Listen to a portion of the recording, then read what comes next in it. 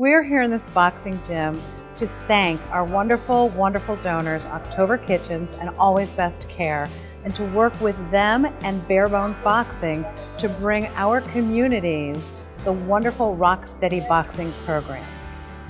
Rock Steady Boxing is a program that's based on the training that boxers do. Again, it's proven and they found that people with mobility issues, especially Parkinson's, benefit from all the different movements, motions, and punching actions that boxers use. Coming here is important as breathing. I've got a motto that if it is to be, it is up to me. And the only one that can fight this fight is me. And so if I don't show up, I'm not fighting. And this is all about fighting Parkinson's.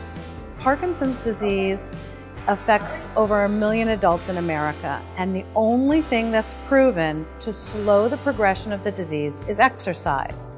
October Kitchen teamed up with Always Best Care last year to start our Seniors Only Senior Prom. It's an annual event that is a charitable event to raise money for local charities. The Senior Prom has been a wonderful community event that we hold at East Catholic High School, and we've had hundreds of people show up to each and every event. All of our seniors, over 60, come out and dance, and we have a nice dinner and raffles and prizes, and it's a real give back to the community and a win-win. They get a great night out. We get to treat our folks and our supporters and give back to the community and raise money for charity. Well, we're with Always Best Care Senior Services, and we provide in-home care for seniors, and we partnered up with October Kitchen out of Manchester and East Catholic High School, and together we put on a senior prom. So we invited 250 seniors to come to the prom, to dance, have dinner, enter some raffles, and to donate to a good cause.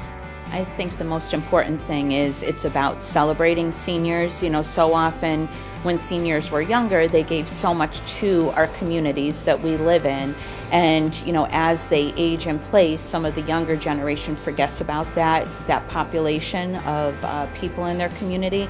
So it's a nice way to celebrate them in a day and give back to them for all that they've created and paved the road for the rest of us.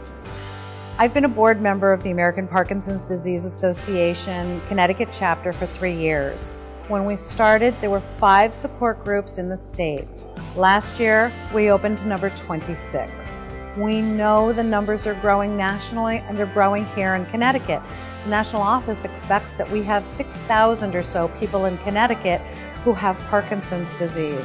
We know that number is underrepresented, that there are more and more people that we haven't even reached yet. We also see that in the wonderful senior prom.